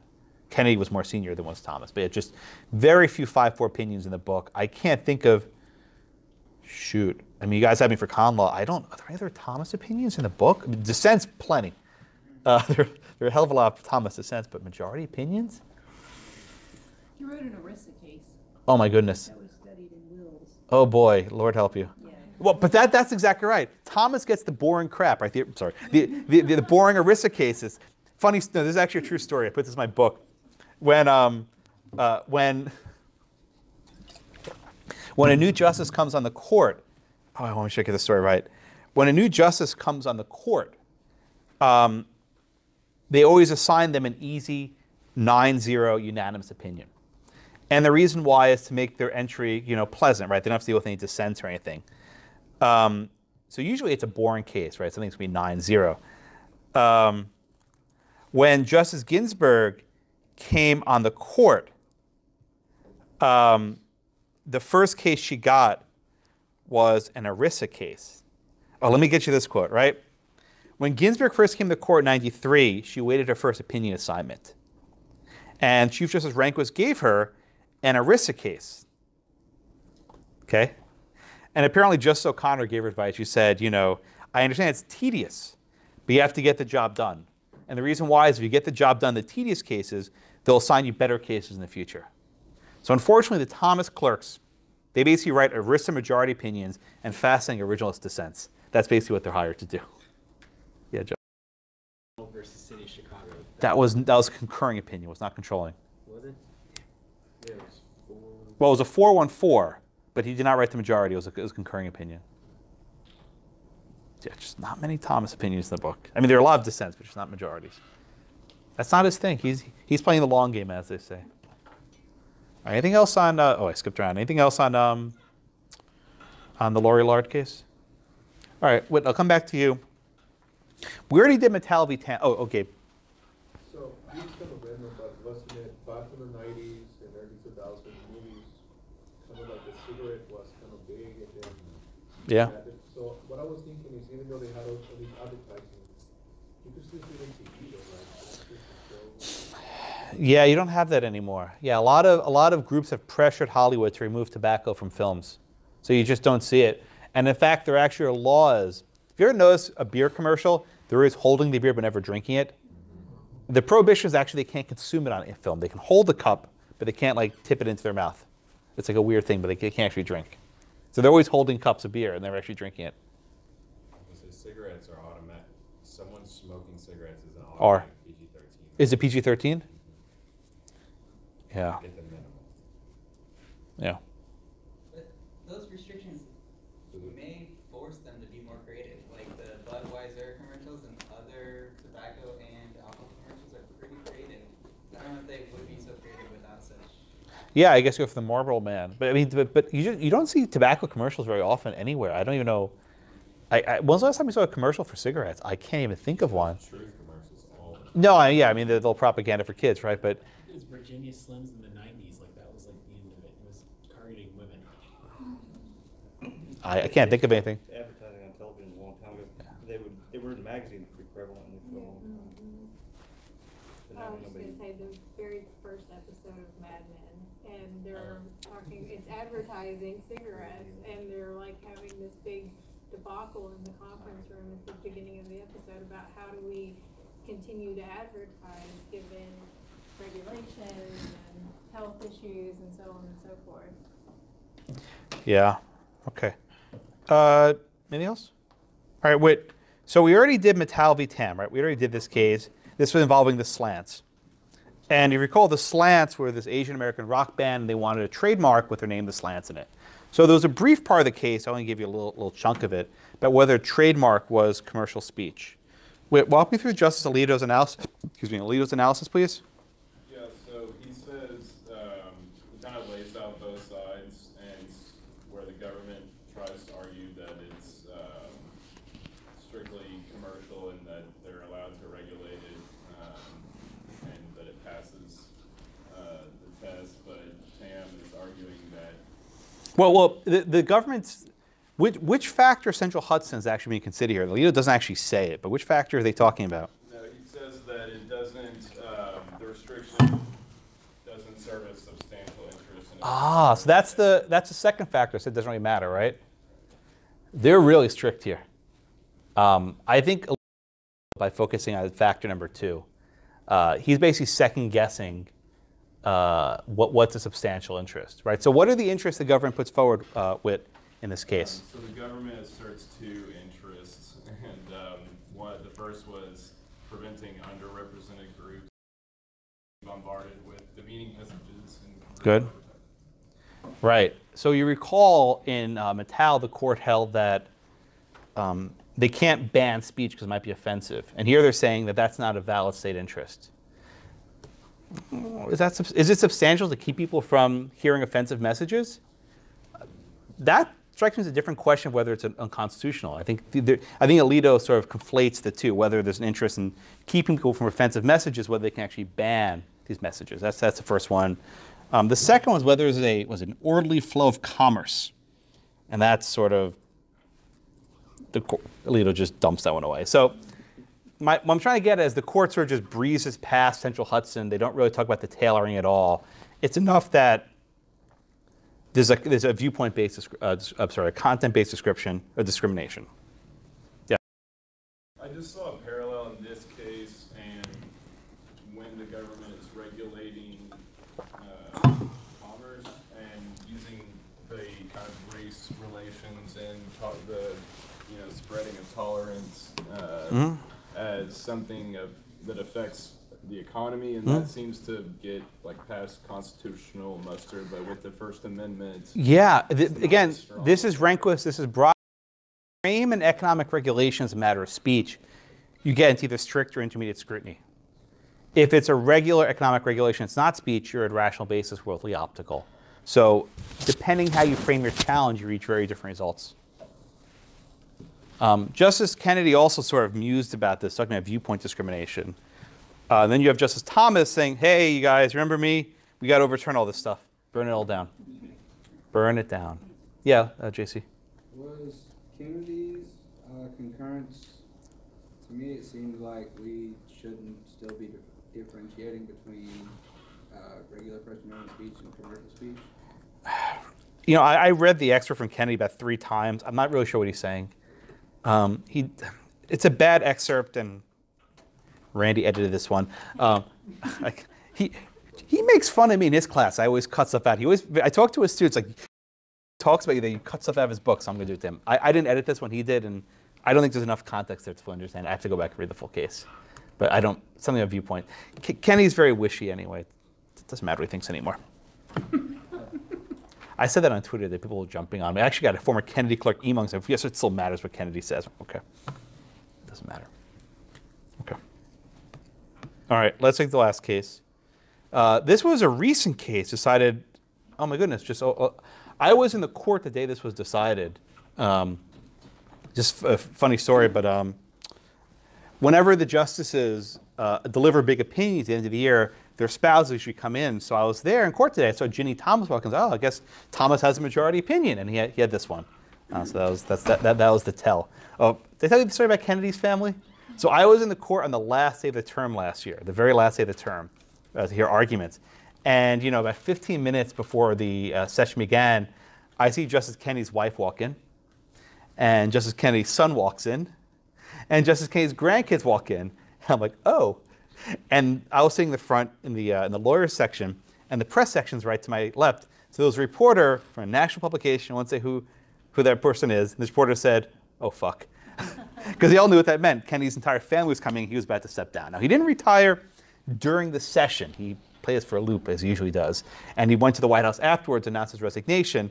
But once I saw his family, I'm like, oh, his family's here. His entire mishpacha. The entire clan is here, right? And what? How do you know what they look like, his family? Oh, I know these things. You have to know who has a majority opinion based on their family. Right? I know what Ginny Thomas looks like because I knew Thomas had an opinion. So I know what Joanna Breyer looks like, and what Martha Annalita looks like, and what Roberts' wife. I think her name is Jane Roberts. No, she has a Jane. I think she has a maiden name Roberts too. But I know what Jane Roberts looked like. Maureen Scalia. I know what she looked. Maureen never came. She didn't care. Ginsburg's husband passed away some years ago, but I knew what Marty looked like. You know what they look like. Justice Breyer's wife is actually a member of the British aristocracy. She has some title of nobility or something or other. I don't remember exactly what it is, but some title of nobility. Okay, she's a psychologist. You know these things. It's a cult. It's a cult, unfortunately. The cult of the Supreme Court. All right. All right, Joseph. You want to give me the facts in National Institute of Family and Life Advocates versus Becerra, or NIFLA for short. Just give me the facts, please. California enacted the FACT Act, which finds two different types of licensed clinics for, I guess, just abortions or some type of, that type of service for women. And then the act required two types of clinics to have notices for these women. One was for licensed clinics, one was for unlicensed clinics. For licensed clinics, the notice required was that it required that California has public service programs that provide immediate, free, or low-cost access to family planning services. The purpose was to ensure that California residents make their personal reproductive health care and decisions known their rights and the healthcare services available to them. The second notice requirement was to unlicensed facilities, and I guess that just was a notice telling those people going to the facilities that they weren't unlicensed. Okay, very good. This law has a lot going on in the background. Are you guys familiar with the concept of crisis pregnancy centers? Okay. These are, and I'll try and describe these as neutrally as I can, facilities that try to discourage and dissuade women from having abortions. And they try to give them options, adoption or otherwise, to help them carry the child to term and take care of the child or give it for adoption. Okay. That's what these groups do. They are often advertised in a manner that, how do I put this, isn't entirely transparent about what they're doing, right? They'll be called pregnancy center, or these different names. And someone might walk in and think that it's a clinic that provides contraception or might provide abortion services. But they're not going to tell you about that. And they're going to try and encourage you to other things. Some of these facilities actually have medical doctors. Like they'll give you a sonogram for free, right? They'll do things to, take a diagnostic, whatever, right? Some of these centers are not licensed. They're just people hand out pamphlets and information. The state didn't ban these centers. The state didn't ban the unlicensed centers. Instead, they put requirements about information they have to share. Now, we did a case that relates to this before, right? About forcing you to publish information. Evan, what case or cases am I thinking about? See if we can connect it. It's actually cited in one of the opinion here. Case that requires you to publish information against your will. Two cases I'm thinking of. Good. What's it called? Do you remember the name? From Miami. The Miami Herald Bingo. Miami Herald versus Tornillo, right? This was the right of reply, that if you criticize the government official, you have to give the official right of response. It's that the government made you publish information that maybe you didn't want to publish. Was it the Entertainment Merchant Association? No. Well, I guess publish ratings. I guess that might be one. Katie, think of another one?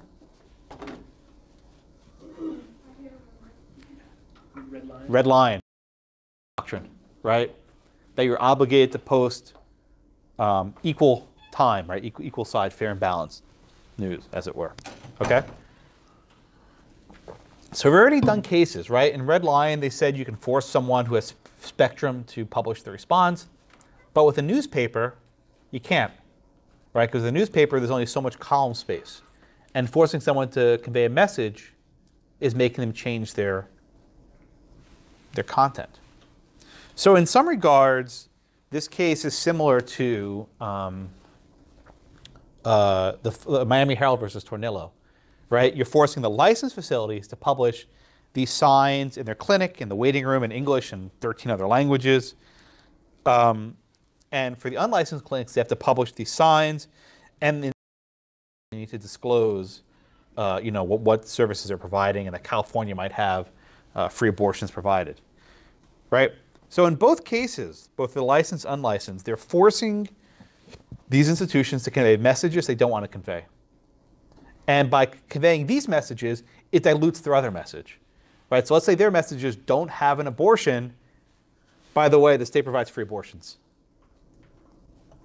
Now, is there a difference between the Miami Herald newspaper and these clinics, right? And this isn't really discussed, but if you think about it, the newspapers are considered special, right? They're about promoting information, free speech, etc. But traditionally, doctors are heavily regulated. And we studied in con law Planned Parenthood versus Casey. This wasn't in your book, but one of the rules in Casey was whether the state could make abortion doctors hand out pamphlets about information about abortion, about adoption, whatever else. And the court said, yes, because if someone wants to get an abortion, you have to give them informed consent and give information about it. Here, the court distinguishes those cases. And they say, well, that's not really relevant, right? It's not really, because the information they're making you disclose has nothing to do with the service they're providing. If this clinic wants to give information about adoption, you don't need informed consent about the risks of abortion and that the state might have free abortion elsewhere. So this case doesn't fit in perfectly with the Red Lion, Tornillo, Casey framework. And I think that Justice Breyer hammers this point home, I think, fairly effectively. I see the NIFLA case as shifting a new direction in the Supreme Court with regards to commercial speech. I don't know how much juice Central Hudson has left, pun intended, right? I don't know what its vitality is. This should have been a perfect case about commercial speech, and it wasn't. It just didn't factor in. All right, so Katie, let's just walk through the majority opinion. The lower court, the Ninth Circuit, said that, quote, professional speech should be entitled to more deferential scrutiny. What is professional speech?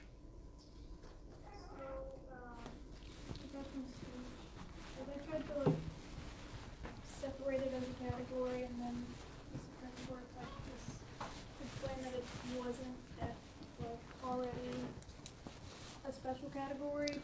Good. And then they said that for lesser protection, it would be for professional speech in like 2 situations. So it was I'll get to those in a minute, but thank you. So first off, the court says the mere fact that someone engages in speech when they're in a regulated profession doesn't mean they get reduced scrutiny, right? The mere fact that you engage in speech in a regulated profession doesn't mean it's unprotected or less protected. So this is basically Thomas saying strict scrutiny all the way down. Okay. Now there are 2 examples, or there are 2 exceptions. I want to mention these briefly, where professional speech might give rise to a more relaxed scrutiny. The first one was a case called Zauderer. Oh, God, I can never say it. Zauderer. Zauderer. Zauderer. I always say that wrong. Versus Office of Disciplinary Counsel of the Supreme Court of Ohio.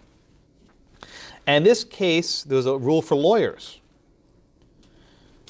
And it said that lawyers who advertise on a contingency fee basis, you know what that is, right? That you only pay if you get paid, right? And if there's no payout, you don't pay anything. Well, there's sometimes fees and costs involved. And they say if you disclose contingency, you have to say that you might have to pay some fees and costs. And the Supreme Court in that case said, well, that's fine, right? Because it doesn't relate to, it's connected to the disclosure of factual information about provision of legal services. Okay? The second case involves Casey, which I mentioned earlier. Okay, so when the Supreme Court does, they say, well, we have these two cases that are very similar, but let me give you some distinctions, right? What they're doing is saying, we're not going to follow those cases anymore. We're going to limit those cases to their facts and ignore them. So Breyer makes this point, I think, fairly effectively. Zauderer could very well have controlled this case. Casey could have very well controlled this case. But Thomas was not willing to give those cases the full breadth that they could be given, and he read them far more narrowly. Okay? I'm sorry, can you repeat that again? Yeah. So when they Let me say it differently, right? If the court wanted to uphold the law, they could have just cited Zauderer and Casey saying, look, this is very similar, right? This is speech disclosed in the context of a regulated profession. We'll give this intermediate scrutiny, and this is permissible. The majority wasn't ready to overrule those cases, so they basically distinguished them away and limited them to facts. They said, well, Zauderer only concerns the disclosure of factual information, right, that relates to service being provided. If you're providing services for contingency, you have to disclose information about the contingency. Here, the notice does not relate to the services provided by the clinics. If a clinic is talking about adoption, telling them that there's free abortions near, so they basically impose a germaneness requirement, a relatedness factor that was not in Zauderer. So I think Thomas amps up the level of scrutiny provided. And likewise, they draw a distinction with Casey. They say, well, in Casey, there was a disclosure because before you have an abortion, you need to have informed consent of what they're about to do. But here, there's no medical procedure, so you don't need this information. It's not relevant. Those discussions were not in Zauderer or Casey. This is what happens like when you're a lawyer and there's a precedent not on your side. What do? You distinguish it. You say, here's a distinction. Now, the distinction might be pretty thin, and when you're a lawyer and you make a thin distinction, the court rejects it. When you have 5 votes, you can do that pretty easily. And they sort of just distinguished away Zauderer and Casey. Again, Thomas thinks strict scrutiny anyway, it doesn't really matter. That's his thing, which is why I think, again, he kind of lost the majority. He didn't lose it, but basically the other justices broke off. I mean, it's happened where Thomas has assigned the majority opinion, and he loses the majority and flips and goes the other way. There have been cases where he loses majority opinions. So, but Thomas basically distinguishes away Zauderer and Casey. By the way, he talks about lawyers, right? He said the professional speech doctrine would cover a wide array of individuals, doctors, lawyers, nurses, physical therapists. Because of this case, lawyers have brought many, many, many challenges across the country. So in some states, you have to become a member of the Bar Association to be a member of the bar, right? They're actually not necessarily the same thing, right? To practice law in a state doesn't mean you have to be a member of the Bar Association. And lawyers have said, making me become a member of the bar is a form of compelled speech, and under NIFLA, I shouldn't have to do this. And now states are actually having the bar challenge as unconstitutional. You still have to take the exam, but not the Bar Association. Texas, for example, you have to basically be a member of the Texas Bar Association, and it's integrated. It's one element. Okay. And yeah, Kyle. There's a mandatory disclosure, right? If you're a bar member, you have to say, like, no, well, not all complaints are investigated by the bar. You can make a grievance, right? Right. That is a forced content-based speech. I think that would probably still be okay under Zadarer because it relates to the services provided, but beyond that, probably not. Okay. Next, Justice Thomas talks about under-inclusiveness and over-inclusiveness. These are concepts that pop up over and over again, right? What does under-inclusive mean? The California law only applied to certain types of clinics. It didn't apply to clinics that provide contraception and abortion. It only provides these sort of crisis pregnancy centers. And Thomas hints saying the fact that it only applies to these clinics suggests that they were in fact trying to disfavor these viewpoints, right? The fact that it basically only applies to certain types of clinics, which are the crisis pregnancy centers. Okay. All right, so any questions on the licensed clinics? The unlicensed clinic one I think is actually a little bit easier, right? It requires all advertisements to have a message displayed on it in up to 13 languages, even billboards, right? You've seen billboards, right? You can't put a lot of words in a billboard. Put 13 languages on a billboard. It's not even practical. So I think this law fails even Central Hudson because it's not narrowly tailored enough. This came up during the arguments that there were some places with like a lot of different languages that would have to be published. Okay, so that was the unlicensed facilities. Professor. Yeah, Nathan. So I can't remember. Was it only the dissent, or did Thomas also talk about viewpoint discrimination? That was the concurrence. I'll get there next. So Kennedy, Roberts, Alito, and Gorsuch wrote a concurring opinion. And they said, yeah, we agree with Thomas, bless his heart, right? But what we're really worried about here is viewpoint discrimination. And that these are pro-life pregnancy centers who are being compelled to disclose the state's pro-abortion message. And the history of the law suggests that this was targeting people because of their beliefs about abortion. And so Kennedy's very, very upset about this. And he gets 4 votes, which is almost 5, but it's not.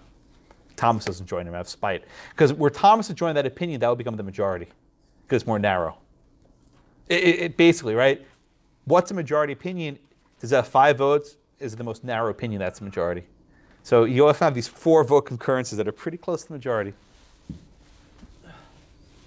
Okay, so any questions on the majority or Justice Kennedy's concurring opinion? All right, let's go into Breyer. It's a long excerpt. I'm probably going to trim it for the future. But Breyer is very, very agitated here. I mean, I saw him, he delivered this dissent from the bench. He was hopping. You know, Breyer is he's very sedate and very calm, but he was annoyed. He was pissed. He was pissed here. So Lance, walk me through Breyer. Walk me through the Breyer patch, if you will.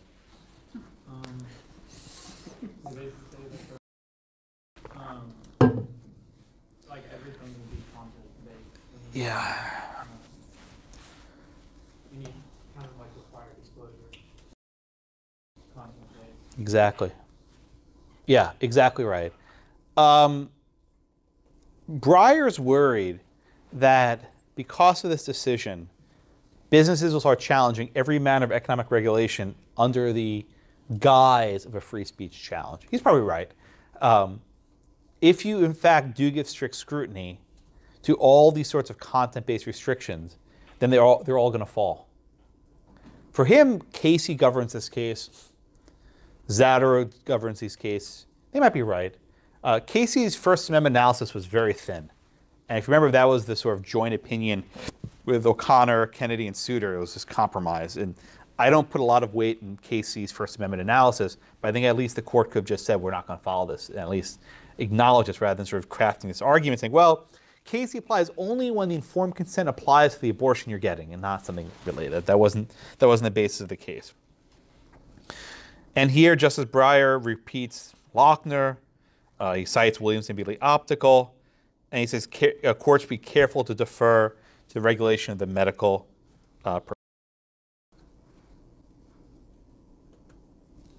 Okay. Yeah, Cameron. The question is kind of a procedural thing amongst the judges or justices as it's about. The first case that Breyer cites, the first opinion he cites, is his own. Yeah. And is that something that, I don't see it. Which one did he cite again? Reed versus Tanner Gilbert is concurring. Oh, he cited, yeah, he Not the majority, but his own concurring. Yeah. Is that something, I feel like you don't see that often. I wonder if there's a taboo to that? Or No, not at all. No, Thomas cites his own dissents all the time. Probably trying to keep his argument alive that he made originally. Yeah, I think what he's trying to show is I have complained about this before and I was wrong there, and I'm complaining about it again now. Kennedy does that all the time, or he used to do that all the Well, time. Kennedy cites his majority opinions. Kennedy doesn't really have to concur. He's God, right? He writes his own. He writes his majority opinions, basically, whatever he thinks. Writes ones, like, Yeah, he's like all the precedents that I wrote, right? You know, I think I had that same question last semester. Yeah, Kennedy would say, look at all these cases which I wrote, right? But yeah, I mean, Cameron, your question's well taken. Breyer has been dissenting on this point for almost 15 years. He's just so many cases with the exact same point. He's not, even in the Schwarzenegger or the Brown versus EMA case, right? He's saying we need to defer to the psychologists. If they think they know more about child psychology, we'll defer to them, right? He's not willing to second guess their judgments. All right, where are we? So where does all this lead us? I think the future trajectory of the court is they're going to take a lot more free speech cases, and the court is going to be using the First Amendment to set aside economic regulations. The day after NIFLA was decided, the court decided a case called Janus, Janus. We'll be doing that in a few weeks, maybe next week, I can't remember. Is that next week? I can never remember. It's next week. It's a long case. And Justice Kagan argued in dissent that the conservatives were weaponizing the First Amendment, that they're using the First Amendment as a weapon against free speech. I'm sorry, as a weapon against economic regulations. And so back to back, NIFLA decided one day, and then Janus the next day, might be off maybe 2 days later, but they're decided in the same span. And Kagan was also hopping mad. And she cites Breyer, invocation of Lochner, in the Janus case. So just keep that in mind for next class. Questions? Thank you all. I will see you all next week. Thank you. Yeah. Thanks so much.